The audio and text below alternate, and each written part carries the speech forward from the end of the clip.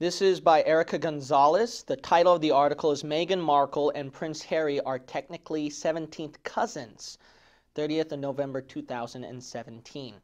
So Meghan Markle actually has royal blood in her. Now in the Bible, what we're going to find out in Genesis chapter 3 is that Satan, he has his own seed actually. Now this is like a literal physical seed. So Satan, clearly, he has a physical seed. The only thing is we don't know who they are or what they are. But there's no doubt there is a physical seed that Satan has. Now, in the Bible, what you're going to find out is that we see it clearly back at Genesis. So in the days of Genesis, up till Noah's flood,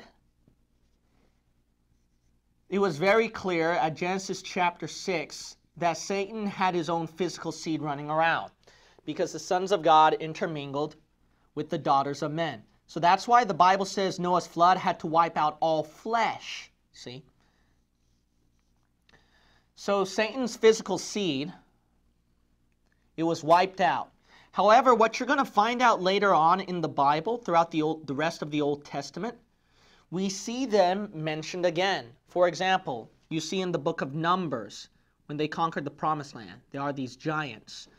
You see in the book of Samuel, when David and his sons were conquering the world, you see the giants mentioned again. So the thing is that even though this was definitely there, the physical seed was definitely there at Genesis, Noah's flood wiped them out, but then there were like little remnants going around throughout the Old Testament. So because they were interbreeding with the people after Noah's flood, there was no record that they were wiped out again or God wiped them out. All we know is that there were remnants here and there. So it's very logical to say that this carried on throughout the New Testament. Because if these people gave offsprings and they gave offsprings, then the genes carried on. Now the thing is this, we do know that the tribulation, it definitely has to happen. Why do you say that, Pastor? Because we're going to look at Daniel 2 as well. So we're going to find out in Daniel chapter 2 that the physical seed, Satan's physical seed, it mingles with humans. It has to happen during the tribulation. So think about it. If these two are definite things, see that? If these two are definite things that has to happen, and we see a little bit of remnants in between here, it would be logical to say that today in the New Testament, there can be little remnants. Now, I'm not saying that there are, but it is very possible. It is very possible. There's that verse at Hebrews that we have to treat our guests well. Why? Because we don't know if we might entertain angels unawares. So it's very possible we can see little remnants here and there. But I do know that definitely here it happened, and there were remnants recorded throughout the Old Testament. So it is logical to say that there are some remnants that were scattered throughout here. Now the thing is this, is that bloodline that Satan has, he has to maintain this bloodline because this bloodline has to tackle with the bloodline of the Messiah. Genesis 3 recorded that, so we're going to look at right here. Then we'll continue on with this royal wedding, what I'm going to get at. Look at Genesis chapter 3, and we will read verse 15. And I will put enmity between thee and the woman. So God is speaking to the serpent, Satan. You and woman. So there are two different seeds that's contrasted here. His seed versus Eve's seed.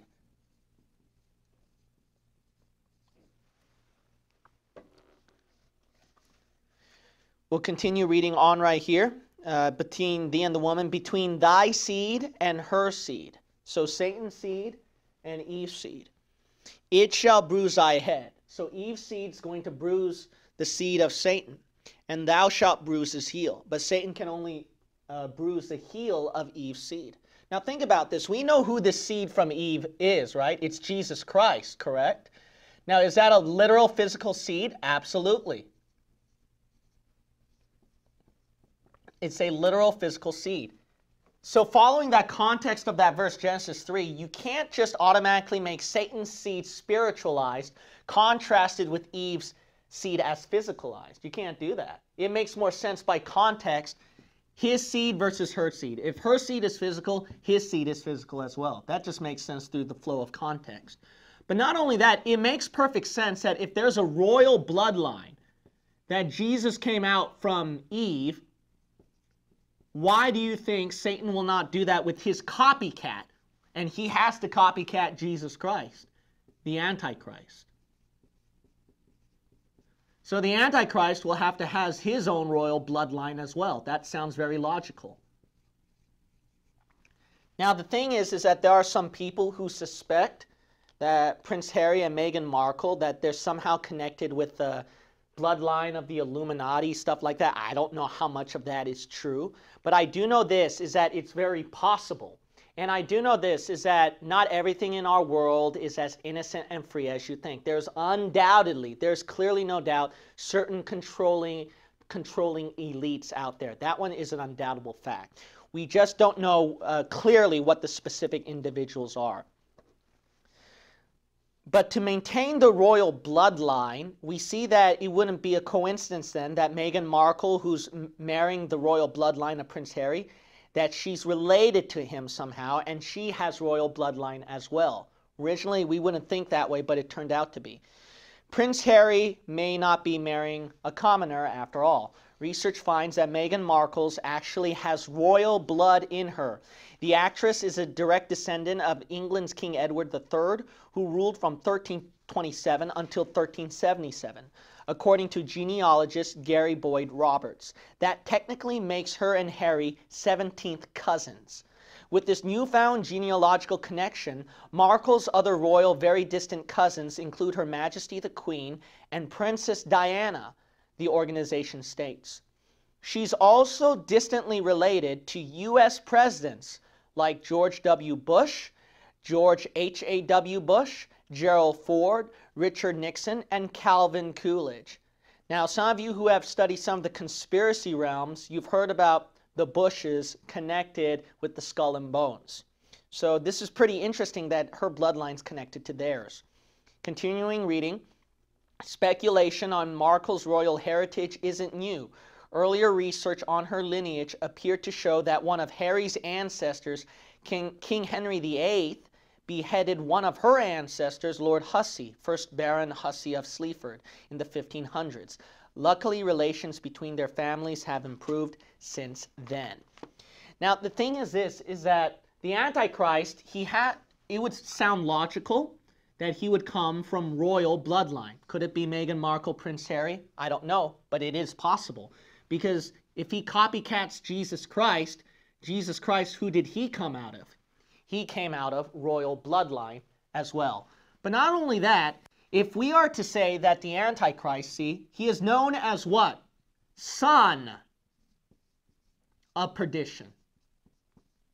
That's why the Antichrist, the satanic trinity, they use that to show the Godhead Trinity with the satanic trinity. And the Antichrist, he is represented in the satanic trinity as God the Son. See? So, connected as the son of Satan. Now, the thing is this, is that if the Antichrist comes from such royal bloodline, and then his bloodline is physical, not only that, Satan's physical seed has to come out here. And the Bible did say that Daniel 2, that Satan's physical seed at the tribulation, it is mingling with humans. Go to Daniel 2. Daniel chapter 2. So it sounds logical, and it would make sense that the Antichrist somehow, through today's current events, he's going to come out from somebody's bloodline today, who's royalty. And that's somehow connected to Satan's genes, Satan's DNA. So you can call that reptilian blood, etc., or whatever. Or the bloodline of the Illuminati from 13 families, or I forgot how many families. But look at Daniel chapter 2. And notice right here concerning the end times. We're going to go backwards.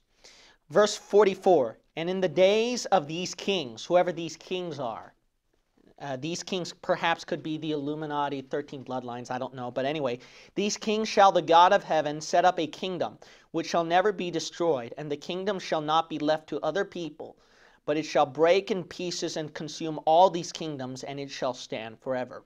Okay, so in Daniel 2:44, we see that this is God's kingdom on earth. So the millennial kingdom. Daniel 2:44. So there's no doubt God's kingdom conquers what? This previous kingdom of the devil. Okay, what is this devil's kingdom described as then, of these kings? Let's go backwards. 244 is millennium. Let's go backwards. What happened here? 43. No, actually, let's start at verse 41 through 43. And whereas thou sawest the feet and toes, part of potter's clay and part of iron. So there's a clay mingling with this iron here. The kingdom shall be divided. Okay, it's referring to this kingdom right here. But there shall be in it of the strength of the iron, for as much as thou sawest the iron mixed with miry clay. So this kingdom, it has the element of the iron, whoever the iron is, but this iron is what? Mingled with clay, whoever clay is. We're going to find out who the iron is and who the clay is. Let's keep reading. Verse 42, and as the toes of the feet were part of iron and part of clay. See, there's a mingling. So the kingdom shall be partly strong and partly broken. Why? And whereas thou sawest iron mixed with miry clay, they, so that's the iron, whoever they are, shall mingle themselves with who? The seed of men. There's your clay. Well, see, we see right here that the clay is referring to seed of men. Well, there's your humans right here. So we can't say that this iron here is referring to humans, because the humans is already taken here. Who's this iron then? It's other beings. Well, what other beings then? All you have to do is compare with Genesis 6, right?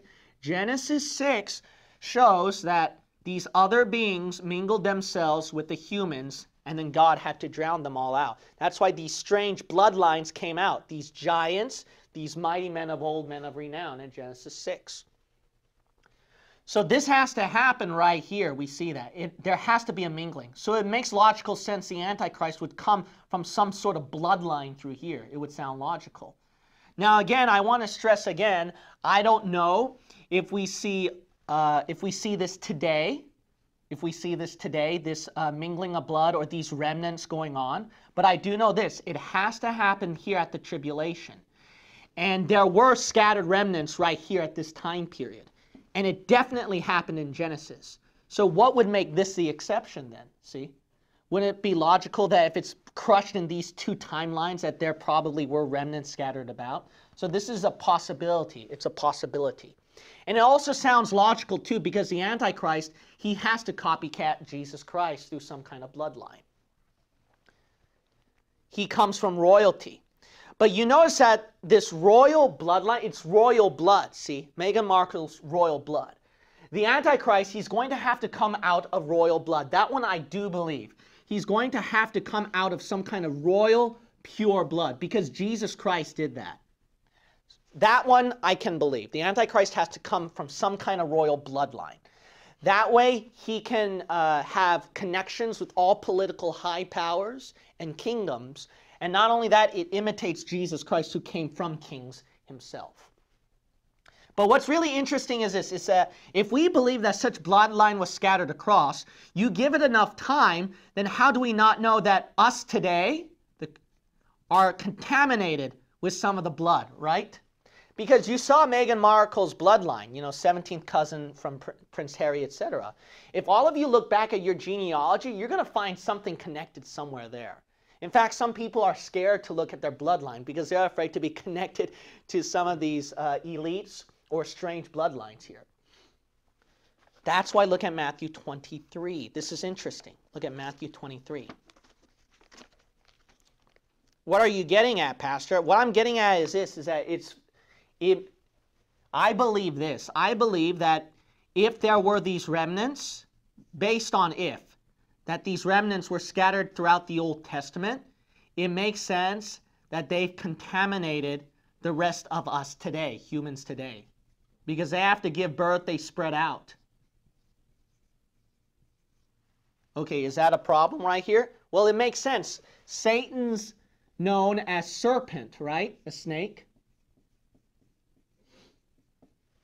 Now, you know what you and I are known as when we're lost without Christ in salvation when we go to hell? Look at Matthew 23 and verse 33. Ye what? Serpents, ye generation. See that? A bloodline. Of what? Vipers. How can ye escape the damnation of hell? Now let me show you a more wild one. Look at Mark 9. Mark 9. Mark chapter 9. Here's the thing, is that when you go to hell, your true nature is revealed. Didn't you know that?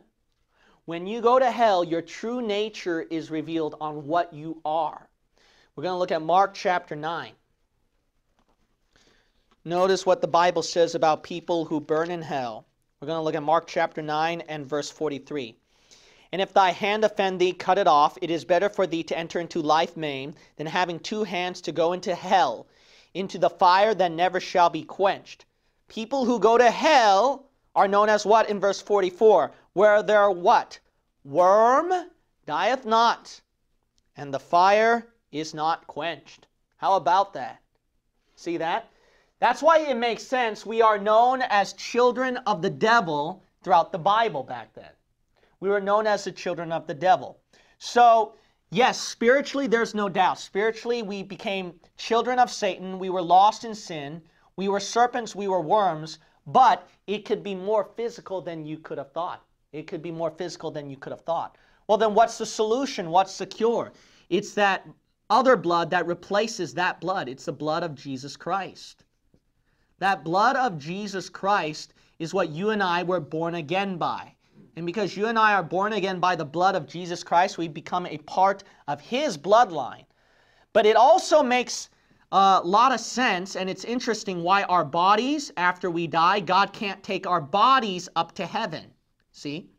If we were contaminated by this bloodline, God cannot take the body to heaven.